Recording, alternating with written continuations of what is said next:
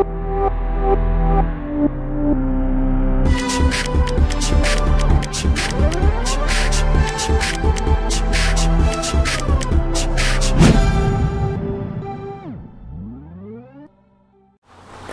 my friends, another day today, and I'm continuing to work on the riveting of my tail cone.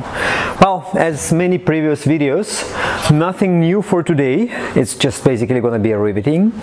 I'm gonna need the help of my wife, first of all, to complete the riveting of the bottom skin, because I just cannot reach with my hands there. And in addition, most likely I will need her help for some riveting in the very back of the tail cone. I think so, maybe not. Besides, aside of that, I'm just gonna be working on the riveting. Lots of rivets to put. Don't expect something new other than rivets for today. I think it's gonna be in the next video. I want to finish riveting first of the that routine riveting of the skins.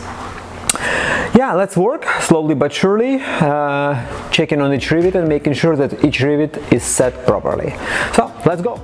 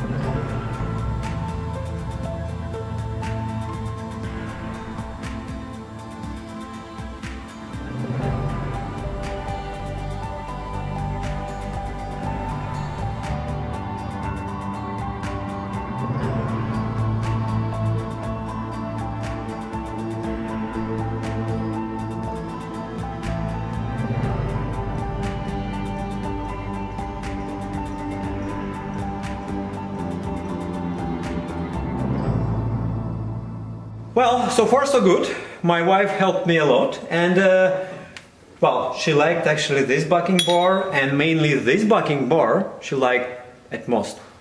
I mean, I would go with this one, with tungsten one, but she said this is more convenient for her to work with, which I'm happy about. So we have completed the bottom skin, and now I'm working with the side skins. So mainly this bucking bar for my wife, and this bucking bar for me to work now on the sides. And sometimes for a couple of rivets I was using this bucking bar and this side, just to get reaching there. Well, so far so good. Things moving forward. My kids nearby, my wife nearby, we're working together, and stay tuned, we continue to work.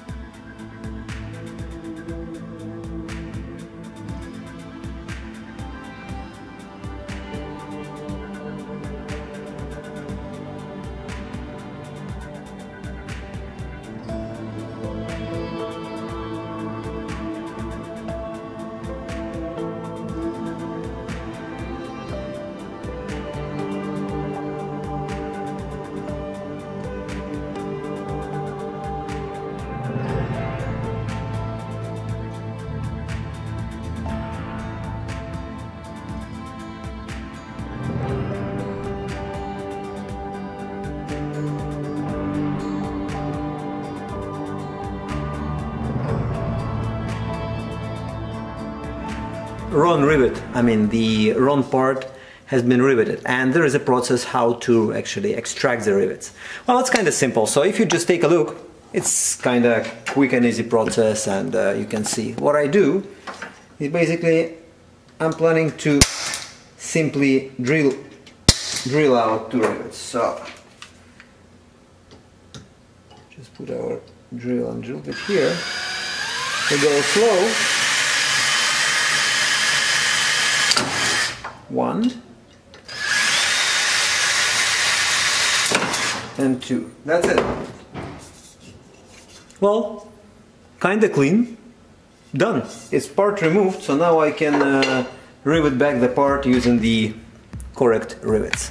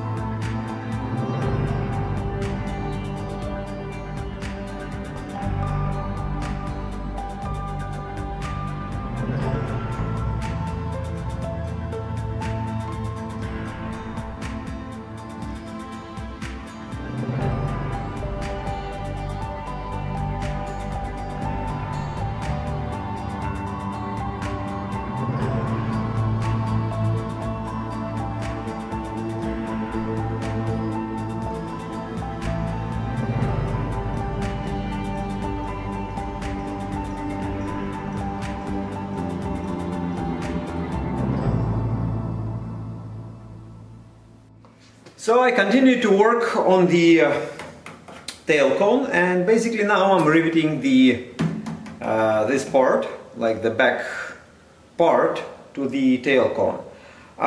Mainly here I work with a squeezer. Sometimes I use the rivet gun, again depends how I can access to the back side, to the shop side of the rivet. Well, so far so good, not that bad I would say. It goes slowly but surely, and the more rivets I put, the better experience I get. With the same time, I still realize more rivets I have still to put. Alright, one more rivet here. Now let's check the shop side. Shop side is okay. We good? We're good to continue.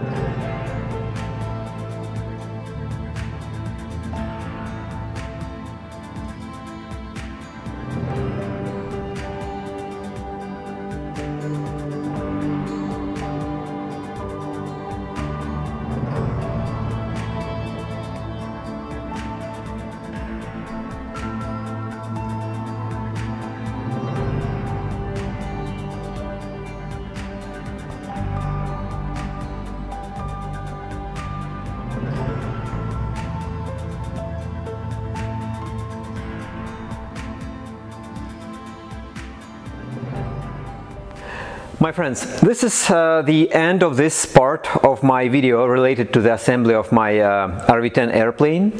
As you can see, lots of work were made and I did some good progress on my tail cone assembly. So I would say about 75 to 80% of work is completed. I still have to rivet this skin. It's lying now on the side, so next working day I will continue to rivet my skins, and I guess I will need the help of my wife to yeah, probably, because it's going to be a little bit difficult for me to rivet everything alone. Aside of that, the front skin skin is not riveted actually, because it will be riveted only together with the when I will be working on the fuselage. So for now it will be just on clicos. I still have some parts to install, that's later. And I got my wings kit, so I have something to do after Tailcone. Actually, after Tailcone I will be doing some assembly of the horizontal, vertical stabs. Like I will do the assembly, I will see how it looks like. Most likely after that I will disassemble it and just attach somewhere in my hangar while I will start to work towards my wings. Thank you for watching, thank you for subscribing to my channel, and I see you in my next video, which will also be related to the finishing of my Tailcone build. Thank you and bye.